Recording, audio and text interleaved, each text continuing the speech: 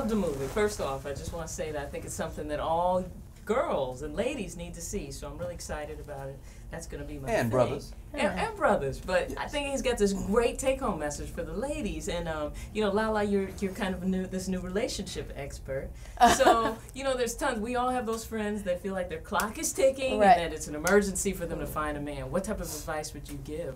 Stop doing that right away. Just live your life and allow things to happen. I like to say it's not our time, it's God's time. You know, things will happen when they're supposed to, and you don't always want to believe that when you're going through it because you want a man and you want him right now, but what ends up happening is you settle for the wrong man just to fulfill this timeline or checklist that you have, and then you make bad choices. So get the timelines out of your head. It's true, yeah. And the more fulfilled probably you are as a person yourself, the more attractive you'll be to someone else. Mm-hmm. Absolutely. But also, if you really need it, get on the internet, make it happen. Yeah. I also think Well, there are ways. she made it happen. I mean, she came up with a plan and she instituted it. And you know, Adam, I have to ask, you're the only white cast member in an African American production. Really? Did you learn Somebody said it. Did you learn anything Ned new Beatty's about in the movie black too. women? Yeah, that's right. Right? Ned Beatty. Did I learn anything about black women? Black women And his wife. About black women that I didn't know before.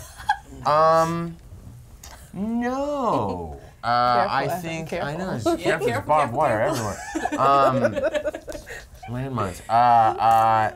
No, I think I'm like the authority on black women to start. Just to start with, yeah, so there's nothing, you know, you're gonna teach me. Where do you think I learned it?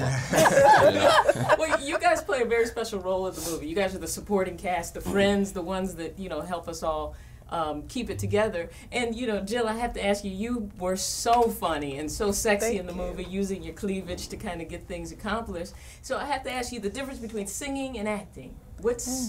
How do you channel different energies there, and which one do you like? More comfortable? Well, they're kind of in the same family. Yeah. When I sing a song, I have to internalize and be in that moment. And when I'm acting, I have to do the same thing. I have to be in that moment.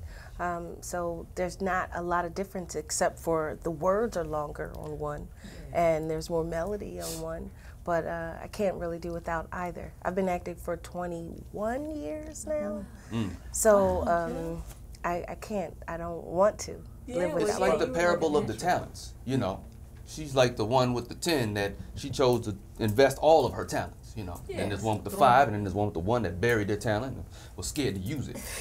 Well, now you have your own talent. You do the best Russell Simmons impersonation I've ever seen. So Russell Simmons releases this Harriet Tubman video. They got everybody up in arms. Can you do the Russell Simmons imitation of an apology? Can I curse? Yeah. I can say fuck? Yeah. Okay. It's internet. Fuck your apology. I don't care. You know what I'm saying?